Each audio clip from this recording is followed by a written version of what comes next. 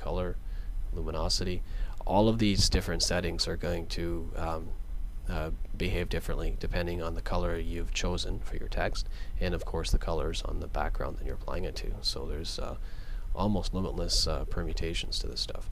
So that's just kind of one thing. So I can go OK, for example, and I'm just going to bring this over here, and now you see I can overlay this, and I've got a nice transparency in through here. So the green and the orange are playing off each other, whereas if it was solid, you wouldn't see that. Back in the day, printers hated this kind of stuff. Now we've got the technology to actually deal with it, so it is pretty cool. So maybe I can bring this text over here, and maybe I'm going to make this a little bit bigger just to break it up. And I can go over here and I can go back to my transparency option, and I can have a preview on.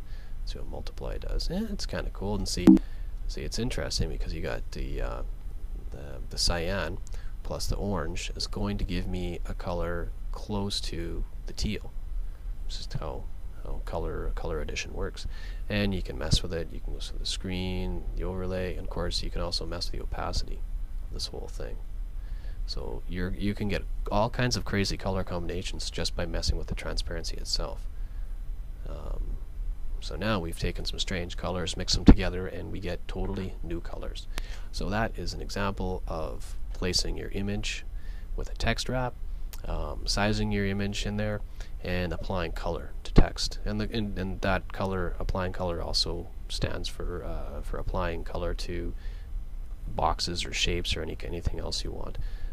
So finally, what we're going to do, I'm just going to go over here and clean this up a bit. I'm going to get rid of my layers. Goodbye layers, if you'll just go away.